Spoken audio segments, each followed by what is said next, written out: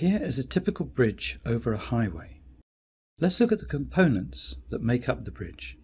On top is the bridge deck supported by a girder or girders. Here is the abutment where the bridge meets the ground. If we look under the bridge, we can see that this is a steel bridge with two beam girders under the deck.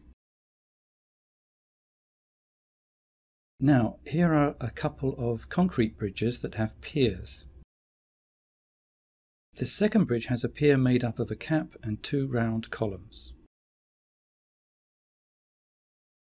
If we look under the terrain for a moment, we can see the piles that make up the foundations of the bridge. Also visible are the bearings between the concrete beams and the pier cap, one for each beam.